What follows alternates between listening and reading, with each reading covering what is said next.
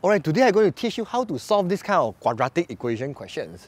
So the question tells you 3x squared plus ax plus 7 actually have the root alpha and beta. What's the meaning of root? Root basically is the answer of x here. So over here, you need to know this term over here, the first term we call it as a, this term as b, the last term here will be c. Right, so we have a formula for sum of root. Sum of root basically is negative b over a, and product of root is basically c over a. Okay, what is the meaning of sum of root? So you have both of these is your root, right? Sum basically means you plus them, so that means alpha plus beta, you actually will get negative b over a. Your b is a, isn't it? So you get negative a over, your a will be 3. Right, product of root basically means your alpha and beta, you multiply each other. That means alpha multiplied beta will be c, which is 7, over a, which is 3.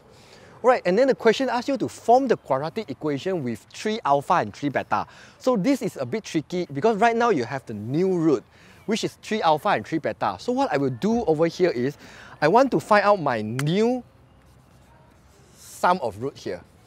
So new sum of root basically is 3 alpha plus 3 beta.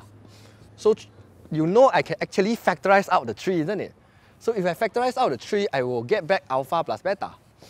So what is my alpha plus beta? I already got here, isn't it? Which is negative 8 over 3. So 3 multiplied negative 8 over 3, which is negative 8. And then I will do the same thing for my new product of root. So the new product of root, basically this is my new root, isn't it? So it will be 3 alpha multiplied 3 beta.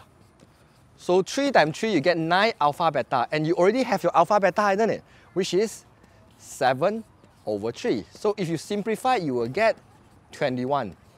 So after you get your new sum of root and new product of root already, what you need to do is, you kind of need to substitute both of this information into the general equation here. So what is the general equation here you have is x squared minus sum of root x plus product of root equals to 0. Okay, so x squared minus, so what is your sum of root just now? When you get it, you actually, the sum of root just now, you are getting negative 8, isn't it?